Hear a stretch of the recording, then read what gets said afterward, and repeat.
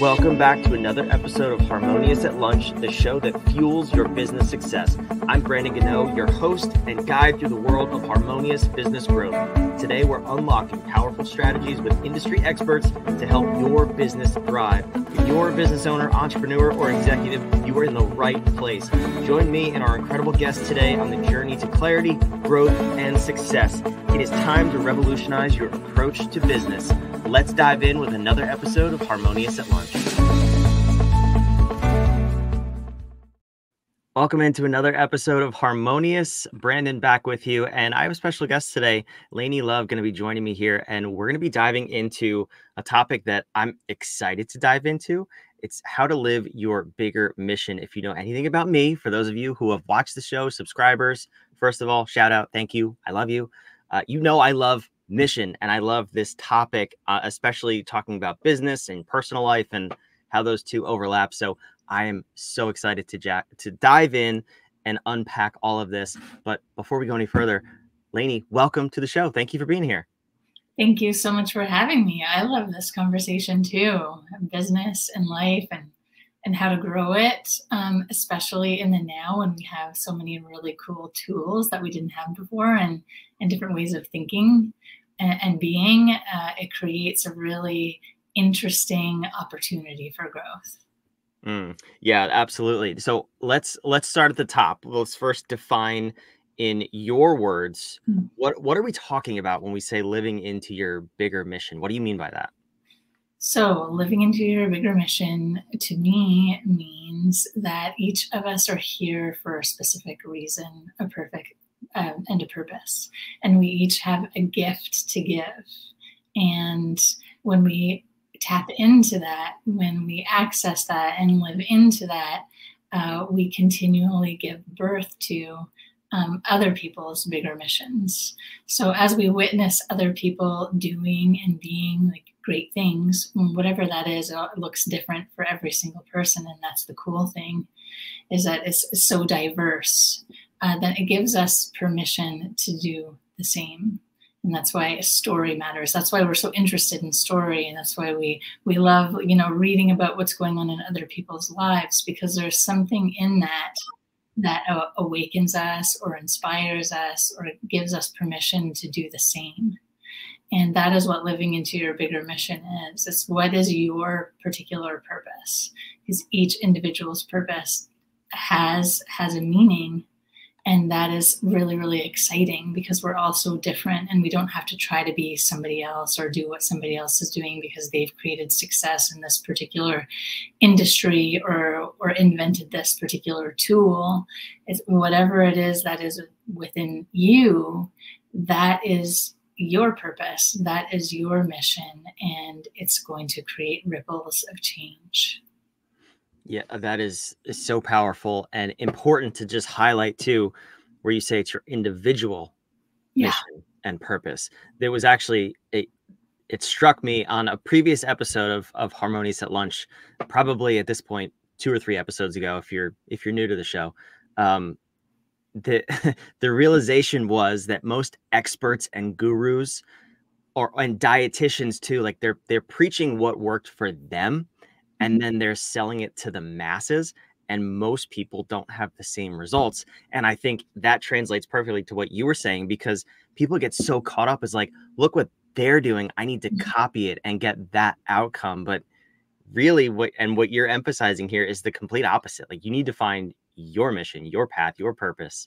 And that's exciting to hear from you. So I'm curious to hear how you start to unpack that with your clients. How do you help people find what that purpose and their mission is?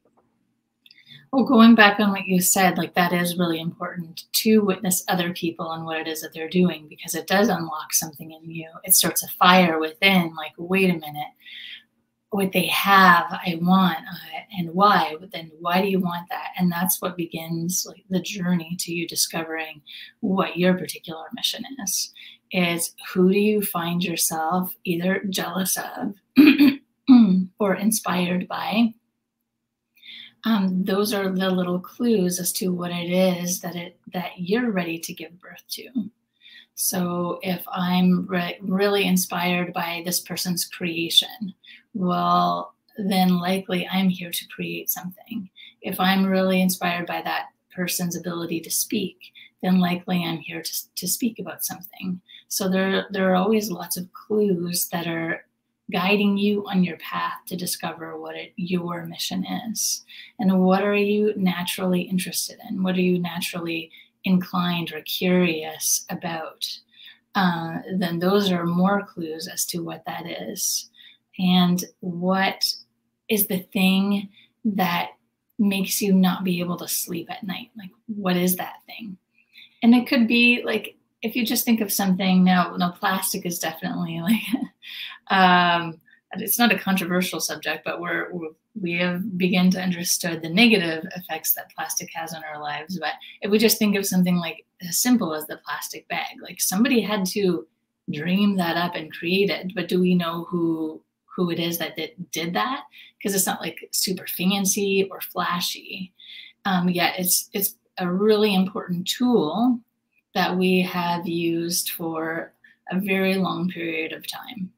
So it can be something like that. Like, it doesn't have to be like flashy, like I'm creating the next rocket that goes to outer space, or I'm creating the next Alex Hermosi style business where I'm really public and I'm really flashy and I'm in front of people's faces. You could be doing something behind the scenes that's going to create a massive impact, that's going to like create a ripple effect for generations. You don't know what that is. So it might seem like something that you're fighting against because you're like, oh, well, that's not interesting enough, or that's not cool enough, or that's not big enough. But we have no idea actually how useful or impactful our particular vision is, or our ideas are, and what that will create in the world. And often those things can intercept. Like my vision and your vision could end up connecting and creating something even beyond what we ever imagined. And that's why it's important also to be living into your mission, is because you are meant to connect with other people.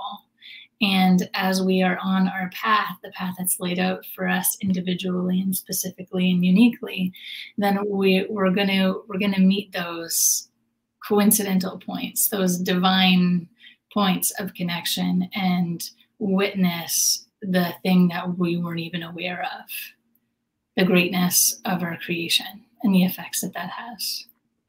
Yeah. And I think when a lot of people think about this question, it's such a big question, right? Like, what is your purpose? First of all, you can't just like answer that one day. It's gotta, you have to find it, seek it out, and trial and error is a big part of it. I'm sure you understand that too. And you tell that to your clients, but also on the other side of that, like, how do you go about this process of identifying your purpose, and then on the flip side of that, working and living in your purpose? Because what I find is, what I work outside of my purpose, and I'm very clear on what that is, I get so drained. It is emotionally, physically draining to me. Whereas if I'm working in my purpose, I could probably work for 7 days straight, and not lose a single bit of energy. As you could tell from on this show, watching this show, if you're a longtime listener and subscriber, again, thank you. But I get jacked up by doing this. I love talking to other entrepreneurs and people who are helping business owners and entrepreneurs win in the world. I could do this for a week straight, not take a break, and have the same amount of energy. So how can we unpack that and first get on the path to finding our purpose, and then also make sure we stay there? Well, the thing is it's not easy, right? And we want things as humans, I think, to be easy. And then if it's not easy, then it's not meant to be, or that can't be my thing. And that is definitely not the case. But those are clues, as you just said. Yeah. How filled up, how energized do you feel by something? I'm the same. Like, I don't have a day off. I don't have working hours because I never feel like I'm working. It is what I would do for free. It's what I have done for free in my past. It's what I spend. It's what I read books about. It's what I spend all my free time on. It's what I would choose to do no matter what. And that wasn't always clear as to exactly what that is or was. It took a lot of I studied this, I worked as this, I did this, I went down this path. It took me about at least 10 to 15 years to start to integrate all of the different interests and how it is that they fit together, and what my particular unique path was, and how it is that I got there was a lot of work, a lot of trial and error. And that doesn't have to be the case for you. It doesn't. I fought against it a lot because it wasn't what I thought I wanted it to be. You know, I wanted it to look this way. I wanted to have this title. I wanted to do this thing because of so many different various reasons. We have, you know, whatever the culture that we've grown up in. We have the family that we've grown up in. We have our ancestral stuff. Like there are a lot of different factors that influence or cloud your clarity, so that it makes it easier for you to get to the point where you can recognize and have a sense of peace with, oh, this is what I'm meant to do, and then get to celebrate that. I didn't want to be a coach at all. I didn't really claim the title until I actually won an award for it. I always thought of myself as like a healer or a therapist. I never really thought of myself as a coach. So now I own that I'm a coach. I took that as a divine sign from the universe. Like, okay, I'm definitely this. So we have to leave room for the world to give us feedback so that we can get the clarity as to what it is that we're here for and what it is that we're doing. And yes, are there steps? We did go over a few of those, as looking at the people. Who am I inspired by? Who am I envious of? Who am I jealous of? Those are like, your feelings are great, whether we call them like good or bad or wanted or unwanted. They're all great because they're giving you feedback. It's giving you information. I like this. I don't like this. That's great. That helps you to get to where it is that you're going. And then how do you feel when you're doing it? Do you feel energized? Do you feel drained? That was a great point that you made.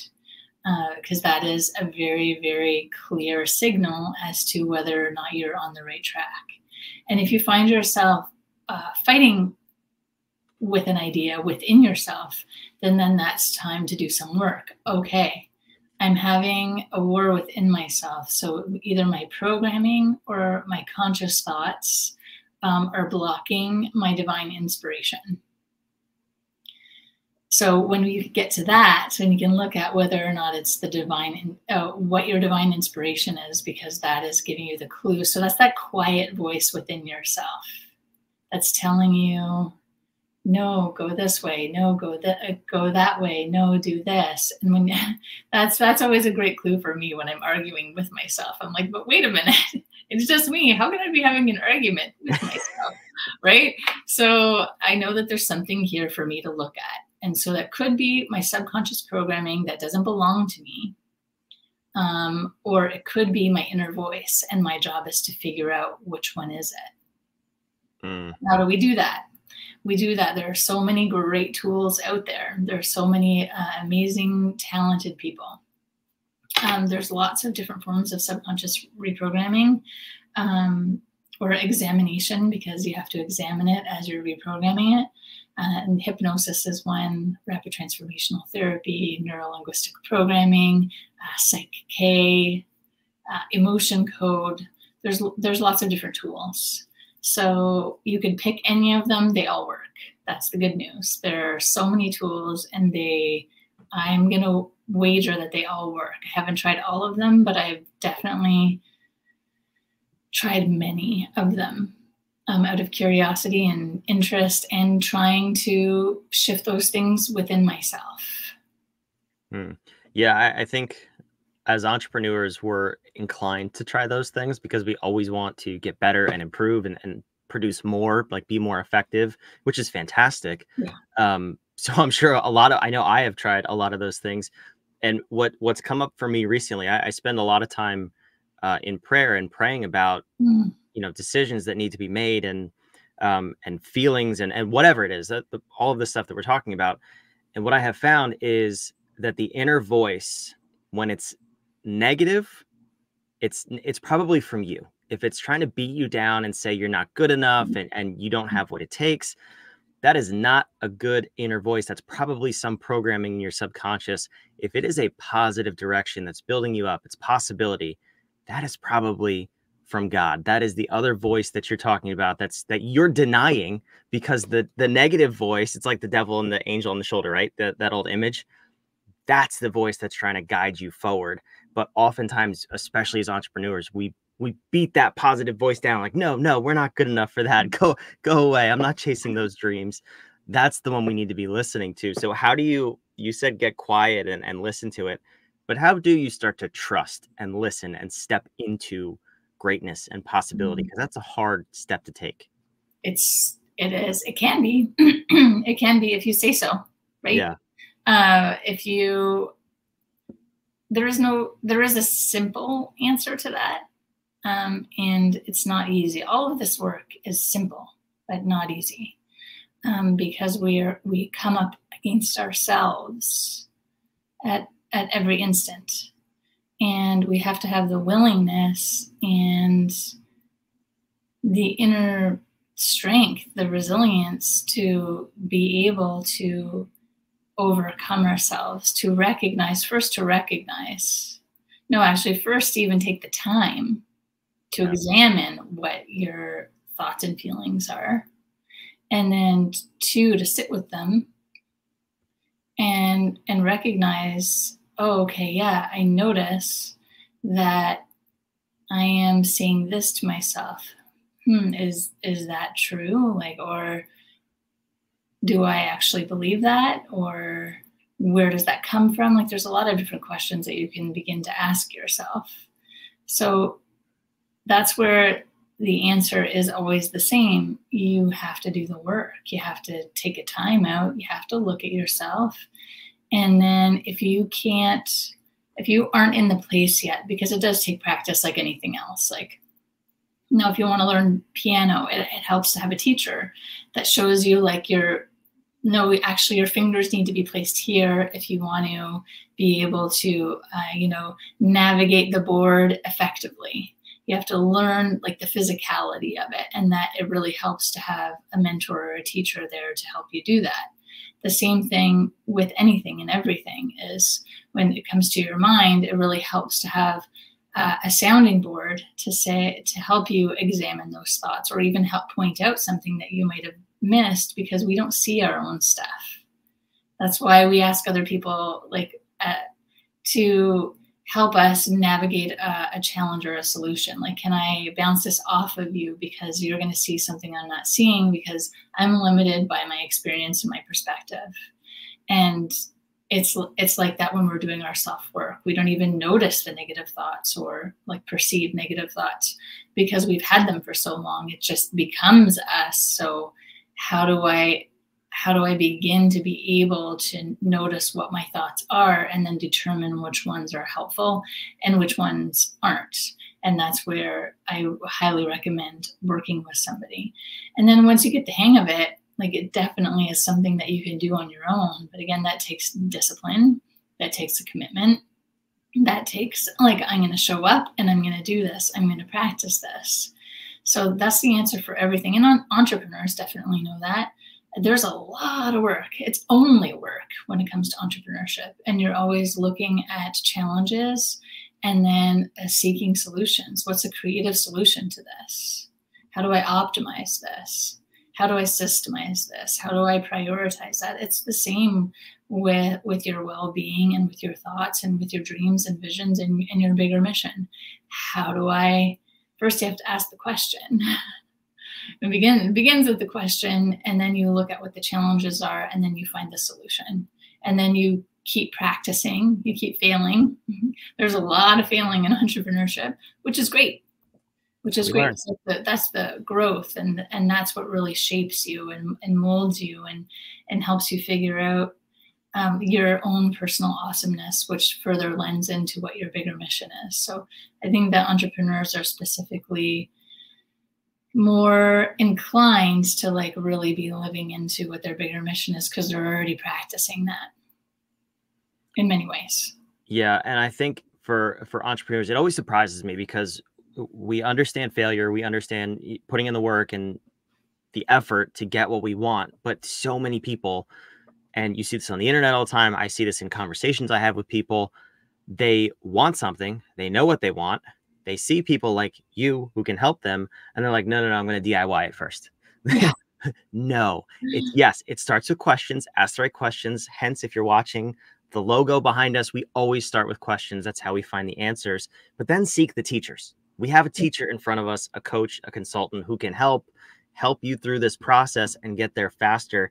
What you can do for someone is probably save years off of their journey, which the most valuable resource that you have is your time, as we Yes. discussed prior to this recording, based on a nice little giveaway you have for us that'll be in the description down below. But I'm going to put your website on the screen here as we wrap up.